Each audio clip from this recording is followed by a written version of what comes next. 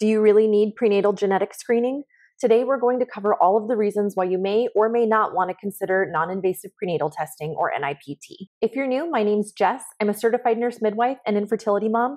I'm currently 13 weeks pregnant after a frozen embryo transfer, and I just had my first appointment with my OBGYN this past week. Like many expectant moms at the end of the first trimester, I was offered non-invasive prenatal testing, or NIPT. So what is NIPT? NIPT is blood work that can be offered to pregnant women as early as 10 weeks of pregnancy to screen for chromosomal abnormalities. It's called non-invasive because it's not invasive to the baby, but it does require a blood draw from the mother. These tests are also sometimes referred to as cell-free fetal DNA screening because they're actually taking DNA out of the mother's blood that belongs to the baby that is not within a cell. These tests primarily screen for three things: trisomy 21, which is Down syndrome; trisomy 13, also known as Patau syndrome. 80% of babies with trisomy 13 will not survive the first month of life, and only 10% will survive the first year of life because of the multitude of genetic abnormalities associated with the condition. These anomalies can include things like abdominal wall defects, spinal cord defects, or microcephaly, which is small head size. Number 3, this test also screens for trisomy 18, also known as Edwards syndrome. 90 to 95% of babies with trisomy 18 will not survive the first year, and most of them won't survive more than a few days, again because of the significant physical anomalies associated with the condition. I have seen NIPT pick up other chromosomal abnormalities. For example, I had a patient whose baby had chromosome 15q deletion syndrome, meaning that part of her 15th chromosome was missing, and the test did catch that even though it wasn't specifically screening for that. Because these tests are looking at your baby's chromosomes, they can also tell you the baby's sex chromosomes. In addition to telling you if you're expecting a boy or a girl, they can also screen for the following sex chromosome anomalies: Turner syndrome, also known as monosomy X, so a female with only one X chromosome. This is definitely one of the most common chromosomal anomalies. I've seen it at least 4 times in the last 2 years. Triple X syndrome, or 47XXX, meaning females with an extra X chromosome.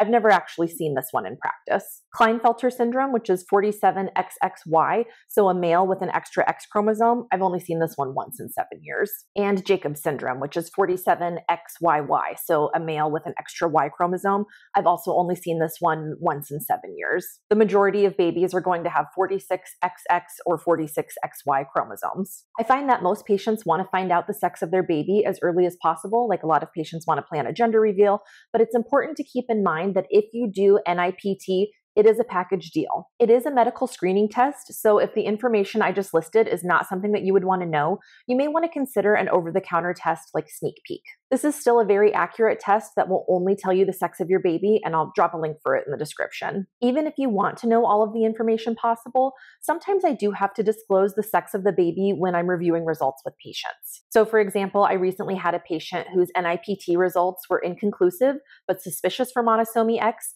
so when I reviewed the results with her, I had to tell her that she was expecting a girl and it couldn't be a surprise for later. Because these tests are able to identify fetal DNA, they are extremely accurate. So for some conditions, they're as much as 99.9% accurate. That being said, it is still just a screening test. So if you have an abnormal result, your provider may recommend an amniocentesis to confirm that result. This is a more complicated test that involves getting a sample of amniotic fluid from around the baby by placing a large needle through the mother's abdomen. This test has to be done inpatient, so in the hospital, and it does carry a small risk of miscarriage. You don't have to do an amniocentesis if you have an abnormal NIPT result, but it is going to be the quickest way to confirm your results. I have had some patients wait until their 20-week ultrasound to look for any abnormalities.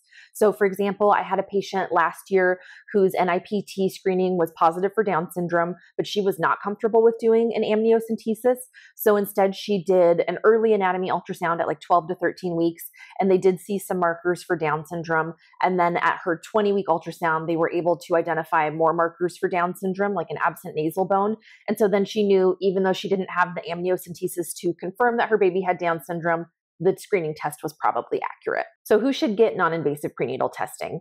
I find patients are pretty divided on it. About 60% of patients feel really strongly about having it done, and about 40% of patients feel really strongly about not having it done. These are the things that I encourage my patients to think about when it comes to non-invasive prenatal testing. If you found out that your baby was probably not going to survive past birth, would you want to carry to term? If your baby has Down syndrome, would you want to know ahead of time so you can prepare? Or would you rather not stress about it during your pregnancy and figure it out once the baby's born? Are you over 35 and therefore have a higher risk of a chromosomal abnormality? Do you have a history of miscarriages, and would you prefer to have an answer in case something happens? I've had a couple of patients get NIPT, miscarry, and then get their results back to learn that their baby had monosomy X, so then they at least know why they miscarried. Because of my miscarriage history, I did opt to do NIPT when I was pregnant with my daughter, just because I wanted all of the possible reassurance I could get that she was healthy. Since we did IVF for this pregnancy, I'm not going to spend money on NIPT this time because we already did pre-implantation genetic testing,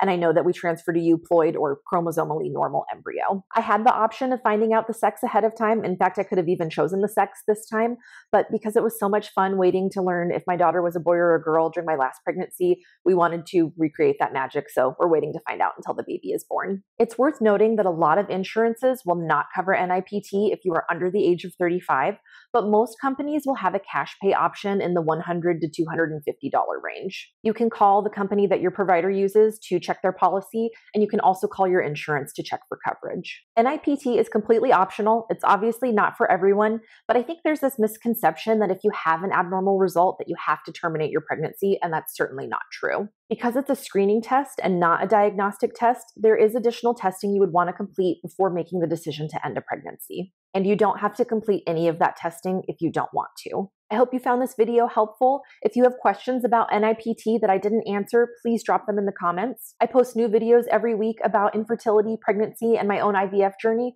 so make sure you like, subscribe, and turn on the notification bell so you don't miss an upload. Thank you so much for watching.